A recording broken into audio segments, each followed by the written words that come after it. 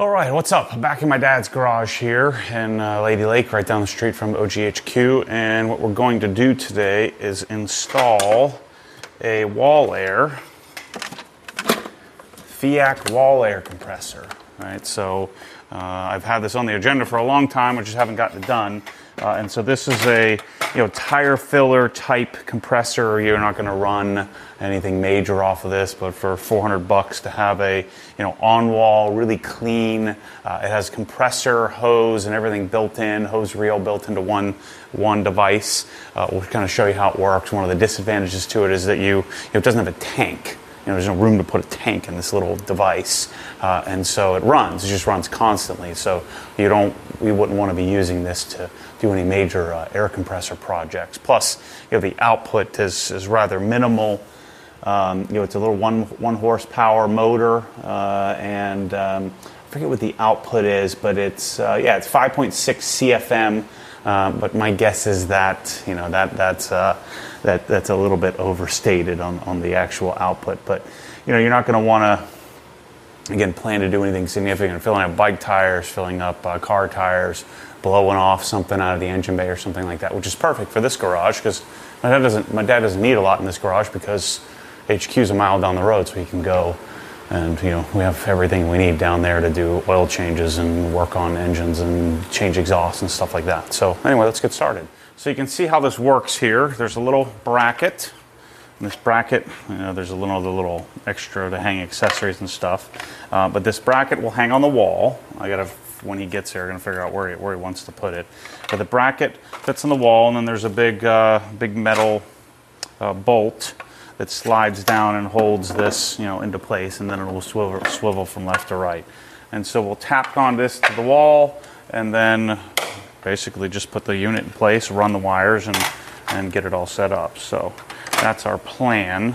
And then we're going to use something that really isn't necessary, but these fit best, is to do these larger 3/8 tap cons.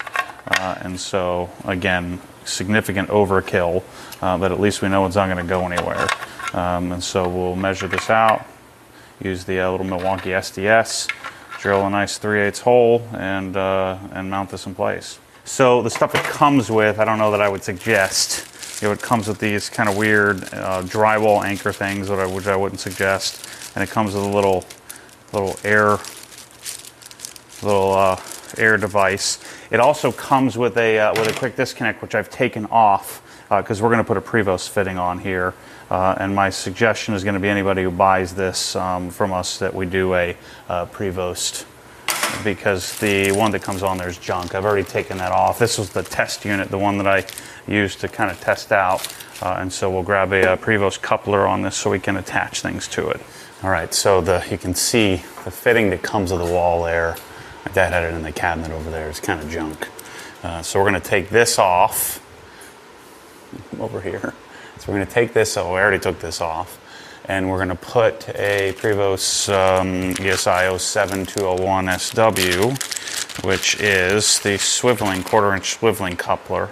And we're going to stick with high flow. So if you do buy this, just know that when you set this thing up, that if you buy this thing and you plan on just using the one that comes with it, that this is Euro high flow. And so you're going to want to buy some plugs, and you can see what a Euro high flow connection looks like. I mean, this comes from Italy, direct to Houston, and then we ship them, we buy them and stock them and ship them. But you'll notice the hole size here of the Euro high flow is much bigger than a standard industrial fitting. So buy some of these. They're like $1.25 or $2 or something like that. So you'll buy some of these to put on your tools. We'll show you some of that as well. And so the Euro high flow fittings, they are higher flowing because the hole is a little bigger. And there are many, many different standards and the size of the fittings, so you need to make sure you have the right one. We don't want to be in a mortar joint. Right. So figuring that this is the top. You just put it right there, because that way all our holes will be here. Yeah. And then here's the joint here, and then these holes will be there. Got it. think. Yeah. Let's test fit it because we'll make sure that it doesn't swing and smack the cabinet. So let's put our bolt through here. Well, it doesn't matter if it hits the cabinet because that's... Yeah, you're probably not going to be pulling it out anyway. It's going to not be, the angle's not going to really matter much, but...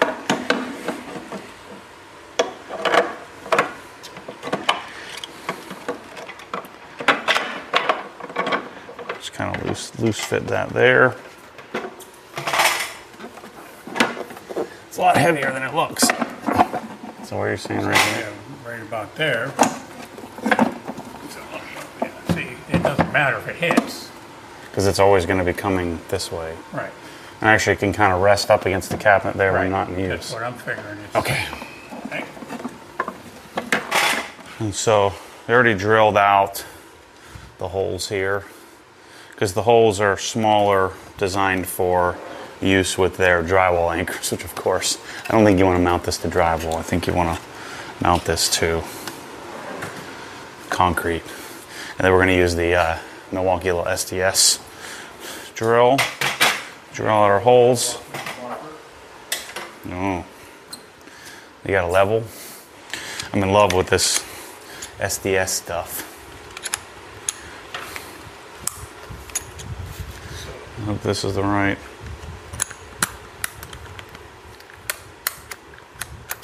There we go.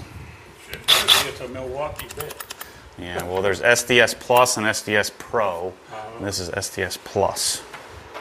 How the heck do you get that? I don't know how you're going to get it level because It's not straight.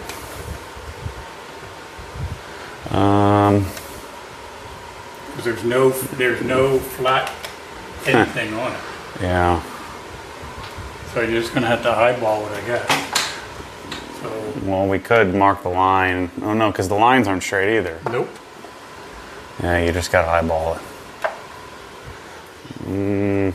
Kick the bottom down to the right a little bit. A little bit more. A little more. Yeah, go back to the left.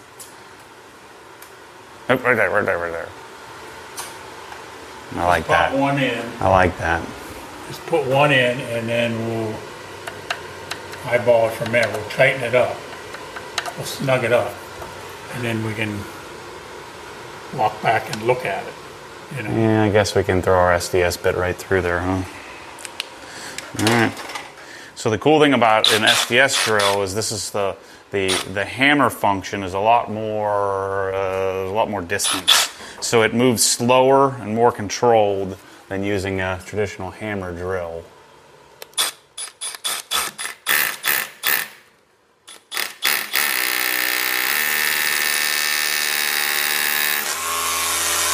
See how awesome that is? I mean, that would take 5 times longer on a, whatever you call it.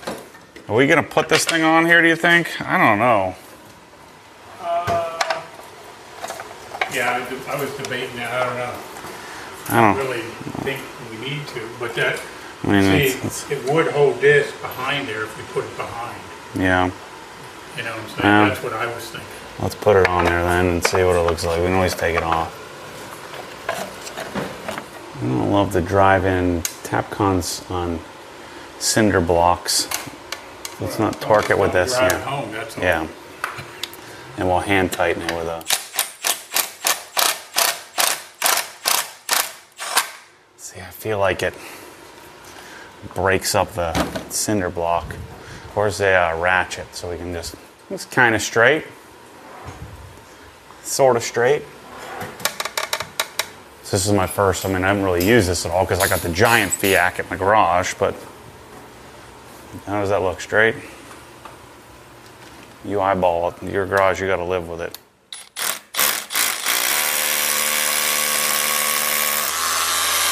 Gosh, this thing's amazing. Well, let's just do it right. It's so much quieter. People, you got to get this thing. It's freaking great. I have it in the store, in case you're wondering. You get your WallAir and your SDS drill at the same time.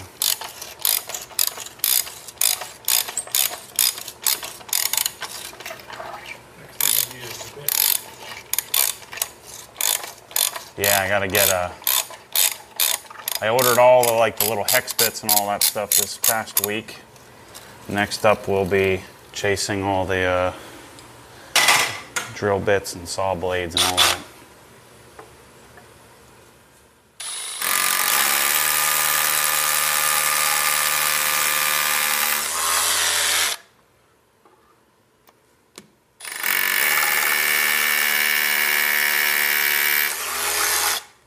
Gosh, that thing is amazing. Now I know why people were yelling at me when I was dismissing it on that video. I was like, we don't need that. The guys are like, look, if you've never used an STS drill, you don't know what you're missing. But clearly, we don't need 3/8" anchors for this job, but it fits better. That's what I got. I bought two different sizes and went back and bought them because You gotta be careful when you tighten it down that you don't break the plastic. And it doesn't need to be hammered tight. That's about all we need.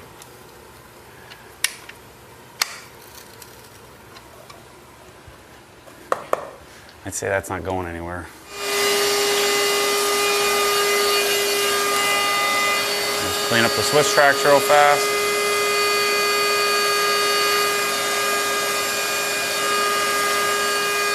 I've been procrastinating on this for so long. This has been in my brain for 6 months. You know, we've had these in the store for 3 months now, and I've been wanting to do a video somewhere and just haven't done it.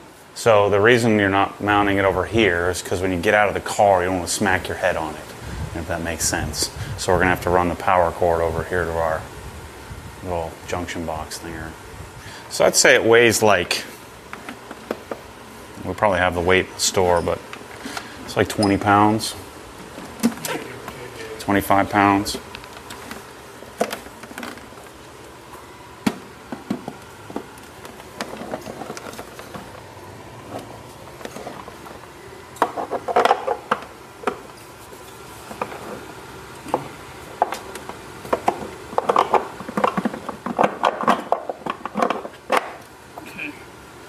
There we go.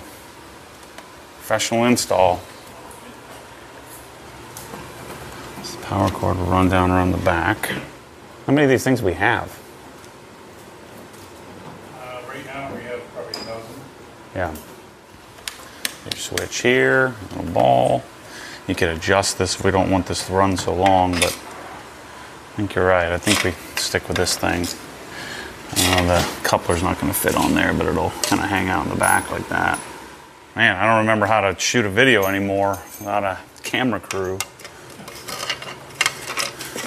So you got a bottom nut to put on, hold it in place, even though it'll probably pretty well stay there like it is.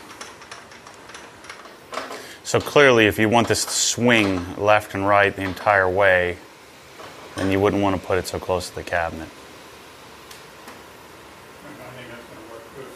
So just like with your Tapcons, you know, it's plastic, so you don't want to rip into it. Okay, so let's put our coupler on the end here. So you got a anti-kink spring on the end. Did you bring any Teflon tape? So then we're going to put the swiveling coupler on this thing. So we pull our cover behind. This is 1/4 inch thread, so you need a 1/4 inch coupler. So you can do a 1/4 inch straight Prevost or a 1/4 inch fluid swiveling. How awesome this thing! Now this thing is like $100, but you know, aluminum bodied, full, amazing swiveling. I don't think it'll really be super critical. Got any electrical tape in there?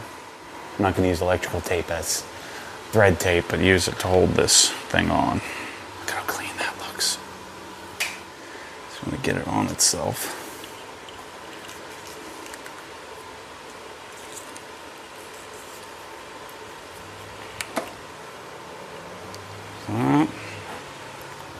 And then little secret tricks here with this. In order to keep the cover from sliding on the body of this, we have to tape it afterward. Can't tape it before.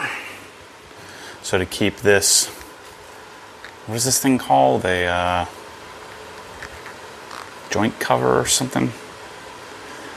The name is eluding me. I'm just going to do this in the air, floating like this.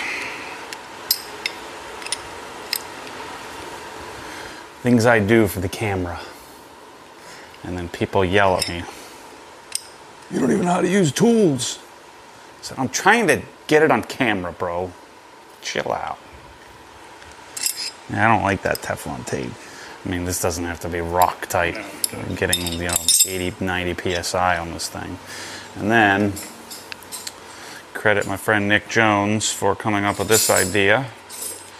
We're going to take some electrical tape and we're going to make the body of this a little fatter. I'm going to come right on the base of it. Can I not do this straight? That's why. That's the nice part about having a fluid coupler.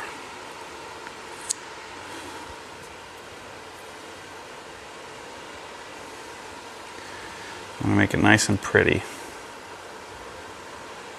Pretty straight. How many is that? That's 4. I think 5 wraps will do it. And then that will help hold this on a little better. Help keep it from sliding around. This is when you yell about your having to modify your $100 coupler. I like making things better. See, now it's kind of hard to get on, but then it will be hard to get off as well. So I'll keep that in place.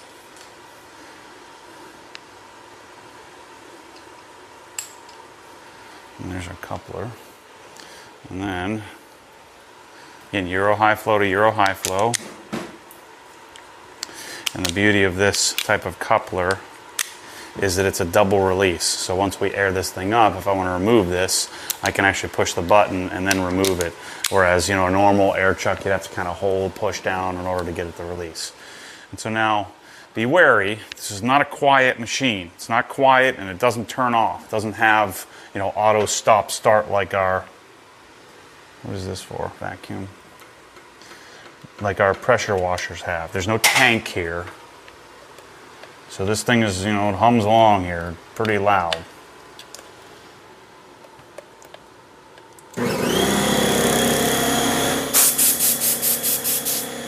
But, it outputs a good 4 or 5 CFM.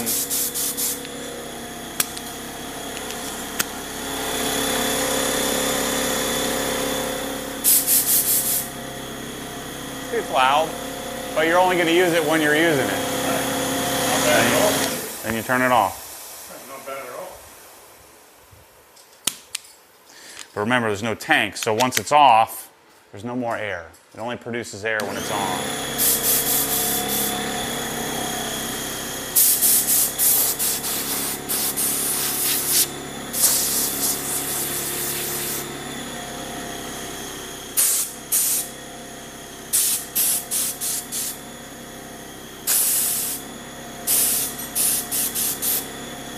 And even, for blowing out stuff, it's not a great, because there's no tank. It's really for filling up tires. You can do an air chalk. And so this is what it's really best for. Filling up rafts, inner tubes, stuff like that.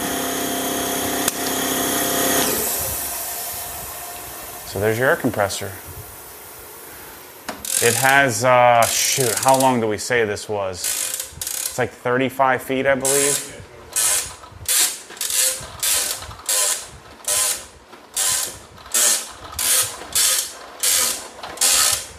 Has a little yellow. So let me see how long this thing is. So this is a 20 by 20 garage. Just to give you a frame of reference, I'm out here 20 feet past so I could fill up tires wherever I needed to. So it's clearly going to solve a problem in any normal size garage. If I go wall to wall. So if I come over here, you have plenty of room to get all the way around the car, all the way to the other side of the garage, with plenty to spare. Just kind of give you a frame of reference for how this thing does. Just controlled. It's not easy coil like a Cox reel, so you do have to manage it. And we stow it. And we'll probably set it up like this.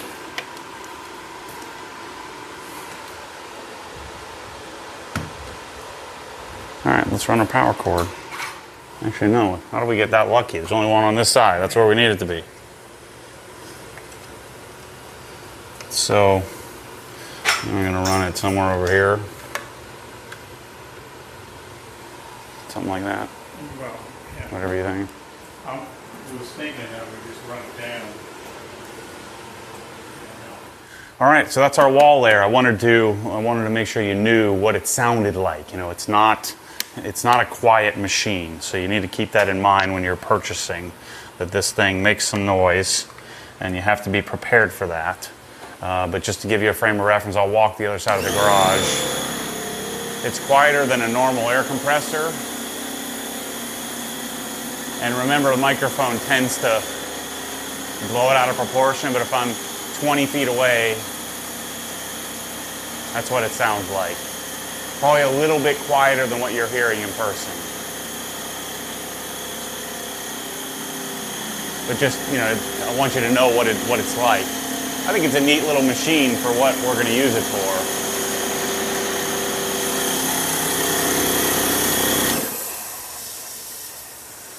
So, you know, we stock these at HQ and we can outfit them, you know, however you want. I mean, I think the best thing to do would be to either get a swiveling coupler or, I mean, even this, the swiveling coupler is certainly not necessary for this. Probably just do a straight coupler.